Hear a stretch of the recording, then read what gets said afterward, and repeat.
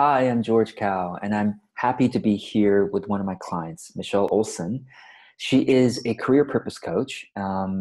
She works with her clients on, of course, not just the career issues, but also the inner issues that are preventing them from having a thriving career. Anyway, I'm excited to bring you on to this interview. Michelle, hi. Hi, George. Great Always good to having you be with here. you. Yeah. So let me read your bio so folks can have some context for what you do, and then we'll go into some of the lessons you've learned as you've grown your coaching business, and you'll also share with us some insight on the inner critic, which is something that you work with some of your clients on. You create some content around that. That is an issue that people have as they do career transition, career development, etc. So let me start with your bio. So Michelle is the founder and coach at Greenlight Coaching. She is focused on helping women birth their career purpose. She helps heart-centered, busy women find clarity and purpose and assists them in taking action during their career transitions. She is a fierce advocate for more purpose-driven work in this world. Michelle had a 12-year corporate career in sales before making her own soul-satisfying career change about 10 years ago. Her website is greenlight-coaching.com. I'll be sure to put the link in the notes of the video. So let's see, one of the things that you have been learning about, especially transitioning from your corporate career a decade ago, is how to bring more of yourself into your work. So kind of maybe I'll just let you share whatever you like there in terms of how that's impacted your business, how that, why that's an important thing for you. Yeah. So I had this 12-year corporate work, and anyone watching or listening knows that there's not a huge invitation in the corporate world to bring your whole self.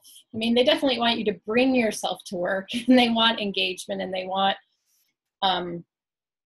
production, but the idea of bringing your whole self to work wasn't something that I personally experienced in my time in that environment. And so when I made the transition to first moving into my own business, creating my own work, I realized there was some, it was a little wobbly at first because I thought I had to present myself in this very specific professional way, and it had to look a certain way.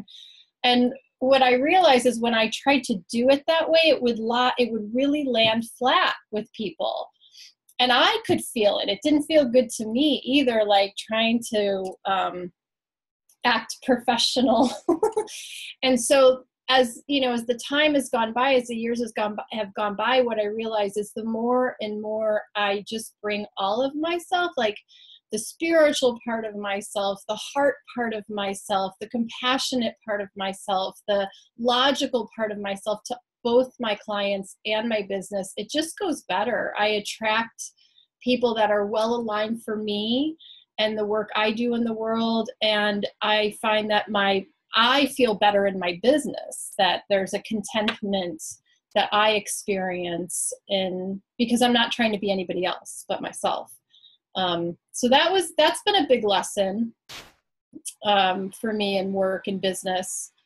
And then I'd add one more thing. I think experimenting over and over is a big lesson that I've gotten from you, George, is just like, try something out, hear the feedback, adjust if needed. So like giving myself permission to just keep trying things out and seeing if they land or not. So that would be the second, is just experimentation. And one of the experimentations you've done with your content is, well, I mean, just in terms of topics, right? Like you notice that, when you talk about the inner critic, yeah, that seems to be something your audience particularly likes seeing from you. yes. Talk about that process. I mean, in terms of testing the content topics and things like that.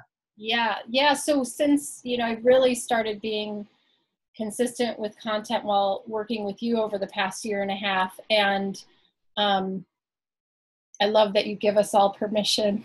Like we all need a permission slip, but you do that well to, to test our content.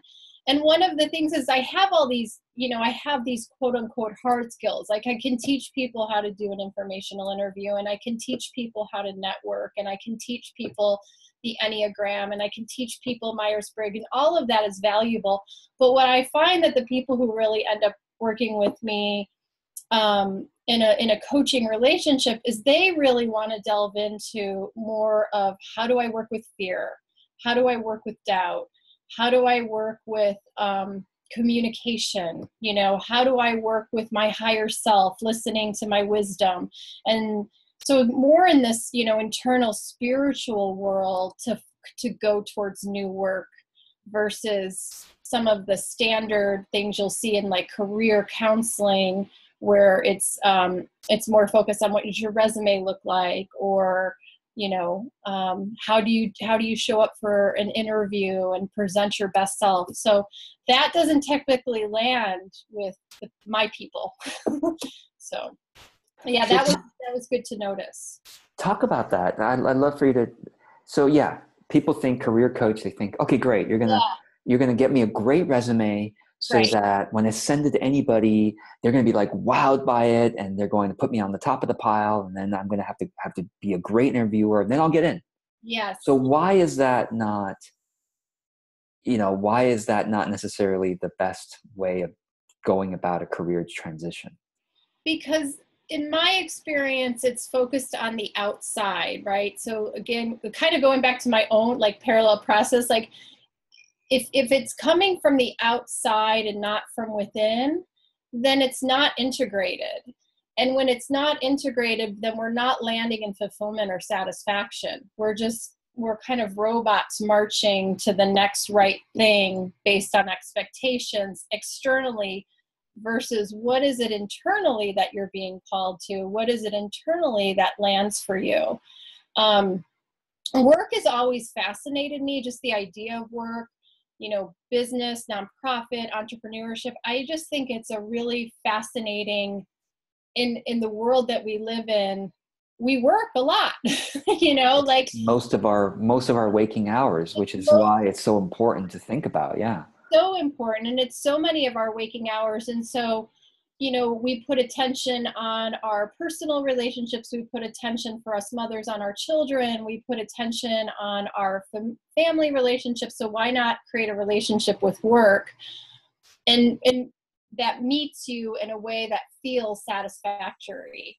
And so, I mean, not to say that resume and networking is not important. That information is good to have. But I find if you start there, it's not actually getting to the change that someone's seeking when they're wanting to create more purpose work in their life. They're wanting to create more satisfaction and fulfillment and contentment and peace in their life. So, yeah, that's really great. So, I'd love to touch on that idea of inner critic. I mean, since this is something you talk about with your clients and within your content. So, kind of walk us through what that means and how is that related to career transition, career development? Yeah. So, any change we go through as humans, we feel fear. It's a totally natural response, especially when we're going out of our comfort zone or the familiar. We're going to feel fear. So I think first and foremost, I just invite clients to just be like, yeah, I'm going to feel some fear and that's okay. And then secondly, starting to really understand, when does the fear pop up? So for that individual to get clear of like, oh, when I try to network, my fear really comes up, or when I try to even think, I'll take it even a further step back, even think about changing my work life, I get really scared. And so, really meeting the fear with compassion and kindness and acceptance is the very first step. And then getting a clear understanding of when it pops up and when it happens in your life. Like when you notice, oh, right, that's my fear zone, And then really learning to go, what is it like to say to you? What is the common messages? Where did those messages originate? Are those messages from your parents? Are they messages from your teachers, your grandparents, religious institutions, school institutions? Like starting to get very clear on who's actually saying this? Because usually if you dig, you'll find that it came from someone else as a young person. And so that helps create a little bit of space between yourself and the fear. And then I always like using the common thing of naming your inner critic. So giving your inner critic a name. You know, some people have called their inner critic the demon, or Voldemort from Harry Potter, or Miss Bevy, you know, the white collar guy, someone named their inner critic. So again, it's just creating more space between the thinking of the inner critic and yourself. And I don't think fear necessarily goes away, but I think fear quiets when you take the action. So, you know, really committing to what is it that I want to do? I feel scared. Okay, acknowledge that. Give it really good love and attention, and then go, okay, I'm going to do it anyway, even if I'm scared. And so taking that action, regardless of if the fear is there or not. That's great. Is there a situation in a client's life or transition that you can think of where the inner critic was there, or how did they manage that to be able to move forward? Or maybe in your own life, is there a... Yeah, I just thought of one client so a client emailed me last week and she said, Michelle, I'm so excited. I finally broke through. So she's a software engineer by trade, and she was working for a big organization in the Bay Area and decided to leave that organization. She's a mom. She wanted to find something that was going to give her more flexibility. And she was very shy, very, very, very, very shy woman, and very introverted. And so it was really hard for her to reach out and network and meet people. And yet the need was greater than the fear, right? Like she needed to do it if she was going to make this change that she deeply desired.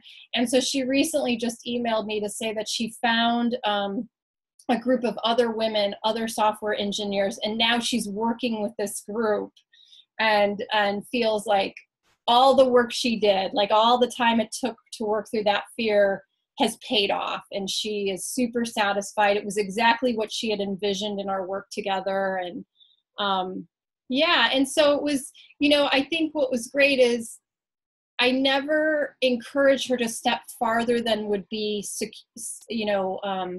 what do I want to say?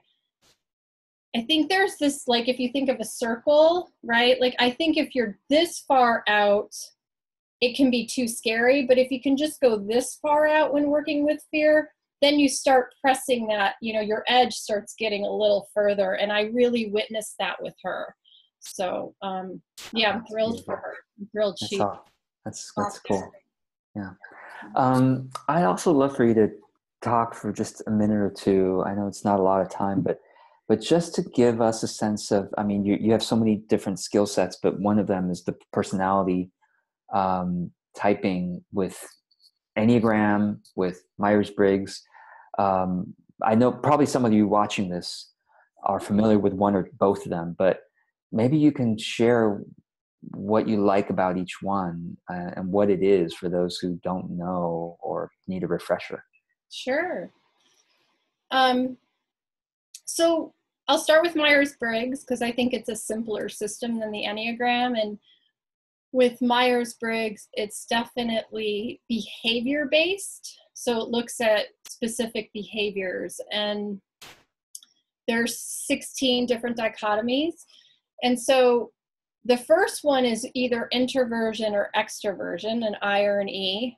And that is based on our energy, you know, whether we build our energy through solitude and time alone, or we build our energy through being with a group and observing outside ourselves. So the extroversion, introversion.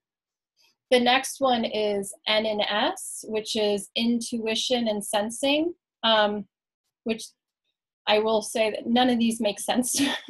They were created in the 1940s. But anyway, so intuition is basically you get a general sense or general idea of something. You would look at an art painting and you'd probably use words like, oh, that, that brings me joy, or that painting opens my heart, would be an intuitive response. A sensing response would be like, they use the colors of red and blue and yellow, and look, they use this curve right here, and then they used a square right here. So it'd be two people looking at the exact same paintings, but interpreting the information differently. So that's intuition and sensing. The third one is feeling or thinking, and this is the decision-making part of it. And so if you're a feeler, you're making your decision based on how you feel. And if you're a thinker, you're typically making your decision based on logic. And then the last is judging or perceiving. And this is basically how we do life. And so going back to the corporate environment, it's a very judging culture. It doesn't mean that term judging in the way I'm using it. It means that if you tell someone who's a J, judging J, that they need to have a project done by noon the next day, more than likely they're going to have it done by 10 a.m. because judgers just get things done. And that's why the corporate environment tends to hold that culture, because they want production. They want people moving. With P's need a deadline. They definitely need a deadline. So if you say, I need it tomorrow at noon, they're typically going to finish it at like 11:59 and 30 seconds. So they'll meet it. I mean, they actually meet the deadline, but they perceivers like to be in the process piece more. So that's just a general overview of the Myers-Briggs. The Enneagram, which I once heard and like repeating is Myers-Briggs on steroids, is all based on our motivation. So what motivates us? It's a very old system. Was created, it's created from lots of different religious backgrounds, Sufism, Christianity, Judaism. And it's considered a spiritual system. So we're born into our type, and there's 9 types on the Enneagram, just as a simple basis. And each type has a fear and a motivation to it. And so what's beautiful, I really love the Enneagram. What's beautiful about this system is people often hear personality assessments and they go, no, I don't want to be put in a box. I don't want to be judged, or, maybe those feelings might come up. But in reality, what it's doing is it's opening your perspective. Like if we only have 1/9 of the perspective of the full system, if we learn the other types and really understand their motivation and fear, all of a sudden we put on these glasses and we get a bigger view of ourselves. We get a bigger view of the people we're working with, our family members, our friends. So it's a really beautiful system, and there's a lot of detail to it that I won't go into today, but just as an introduction, it is a system that's based on motivation. And if someone's interested in personal growth, it's an excellent system to use to just, start looking at places where you might have blind spots or not feel good and you want to expand in that area. I think it's a gentle system in that way. Wow, that's great to hear you summarize that from your perspective, because you've been working with these things so deeply for a while and with so many people, and you've taught classes on it, and so it's really cool. So is that something that you enjoy working with clients on if they're interested in that?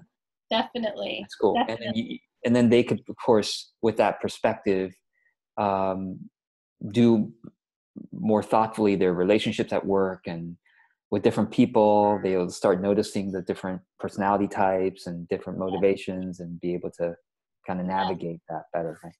Yes. I've had the opportunity to lead some teams in this, and what they the feedback I get from them afterwards is, it helps them understand their coworkers so much better. And they're like, oh, that's why she does that thing. So there's this immediate like empathy and compassion and understanding.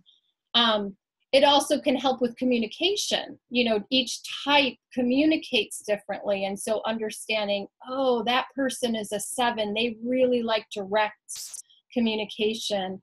Or, oh, that person is a 9. They hate conflict. They avoid it at all costs. So, if I'm going to give them critical feedback, it needs to be gentle and kind. And, that's probably a good rule for any type. But, just as a general understanding, knowing what the person's individual type is and how to meet them can be super valuable in your work life. Fantastic. So let's wrap up. And I'd love for you to share what your gift for the audience is. You have a very generous offer, so I'll let you share it. So through coaching with George, you've taught me to, again, listen to my clients and what feedback do they give me? And I typically work with people for a longer term because it takes time to make a transition, and it takes time first to figure out what you want to do and then actually find the work. And, but every so often I get people who come to me and they say, oh, could you just do a one-off session with me? And I kept hearing it over and over. And so I recently created typically my coaching sessions are 45 minutes. So I created a 60-minute consultation session. And I figured it's a great opportunity for people who have a specific thing they're working on. I mean, maybe even the Enneagram. They want to know their Enneagram type and they want to dive into it a little bit deeper. That'd be a great way to use the session. I did one with a woman last week, and she wants to hire a VA. And so we came up with a plan on how she could, where to look for the VA first and foremost, how to do the interviews and set them up, how to do the reference calls. So we came up with this great plan, and she was super satisfied after. I had another person do a session, and it was actually a man. I typically work with women, but he wanted a one-off session on building more opportunities. He was in a job search. And so we went through and created a plan to keep him in momentum so he could, build reaching out to people and doing a job search. So the session can be used in several different ways. Motherhood, if you're in deep in the throes of motherhood, this is a great topic I like to work with, and you're really wanting to find some flexibility with work, we could brainstorm ideas on that. So it's more of a consulting 60 minutes with me than coaching. I will offer coaching in it. It's as needed, but it is more of like bringing our two minds together and then pulling out of me resources I might have to support an individual in their work life or communication or several different topics. That's great. I love it. So it's a single session. They get a lot out of that because of your experience in these different areas. And if they want to, they can also sign up to work with you in a more structured way over a longer period of time for deeper transformations, for a more holistic view on their career and their life. So yeah, awesome.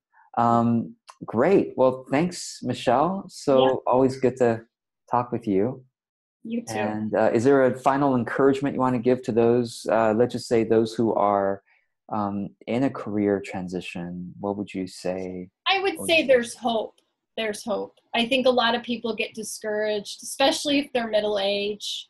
They think, oh, well, I'm, the 20 years in, why bother? I'll wait till retirement. I would say there's hope. You can do it.